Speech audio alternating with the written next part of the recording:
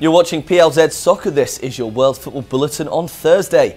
Barcelona showed their old guard still has what it takes in the Champions League as they produced a second-half comeback to beat Inter Milan 2-1 at the Camp Nou last night. Luis Suarez scored an impressive late double after Inter had completely dominated the game early on.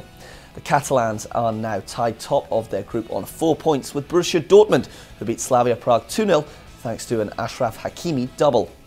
Last season's semi-finalists Ajax continued their scintillating start to the season as they crushed Valencia 3-0 at the Mestalla.